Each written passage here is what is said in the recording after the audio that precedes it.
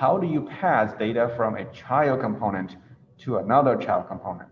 Right? You cannot pass data directly to a child component because, you know, because if you do that, then one of them is actually the parent, right?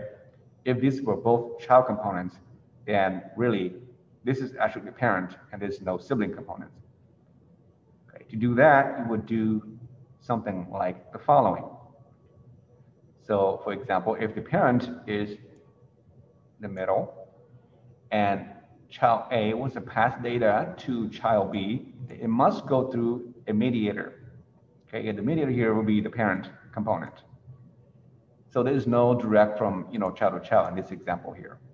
Okay, so you pass to the parent receives A data, it passes that data to the B component, and then the other way around is the same. So therefore, you would say, child A can go to parent, go to B, and vice versa. So in this case, you see here the child component A, child component B.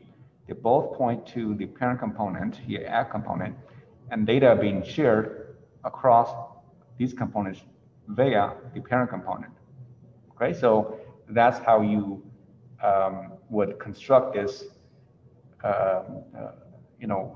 scenario where two components receive. So the child here, this is sending from the child component out, so I've been using the output, receiving will be input.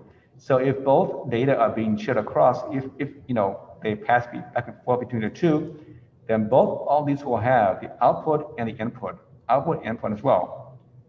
Okay, I'm just showing you here one direction. That's why. But if you go the other way too, then yeah, it's going to have output here as well. Just make sure you have a unique data inside here. So that's an example here. Again, I showed you here now in more, I guess, a clearer example, showing you the same diagram as above. You see that we have the parent component as the mediator. Okay, this is the source here. This is the template. Just showing you how the child A tag here refers to this child A tag. Child B tag renders this child B component. Okay, the data will be rendered here and here. So the parent manages the communication between the two components. So the child A, remember you have a binding, a property binding to child A. This property must exist and the child A component is going as the input, right? The property binding is the input to the child A component. And so the points here is referring to these points here, like 1500. It's going to go to child A component down here as the input. Okay, it receives that data down here. And then child B, in this case, we're starting from the child B as the passing data from the child B to child A. So the same scenario as above, right? You pass data from the child B to the parent component. You process the function parent update event.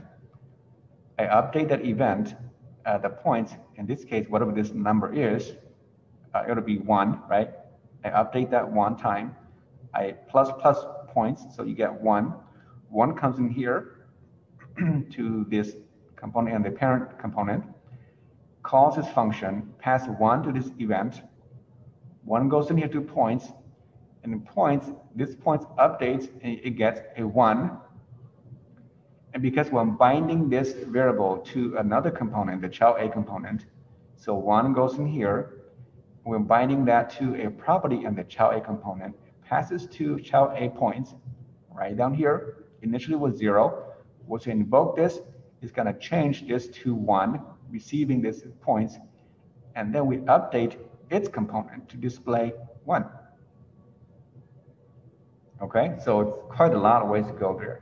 So it takes 6 steps to get there from the click of the button, passing data to this component. As you can see, it's quite a lot. Usually in the template, right? You could create a template variable. If you remember, we did that last week with the form. You just pass with the # the data, get its value, and then pass it right directly in the template. And this is not because you're dealing with components. You have to go through this route. This is behind the scene what's going on. But on the browser, of course, it's instantly. You don't see it. It just happens like live it's a live event, and it won't, there's no lag really. Okay, so I know it's confusing, so please study these 3 diagrams, see how they work. We're not going to implement this feature here, okay, the child-to-child component. I just want to show you that these are the 3 scenarios where you can pass data from component to components using either a mediator for the two child components, or from child to parent or parent to child.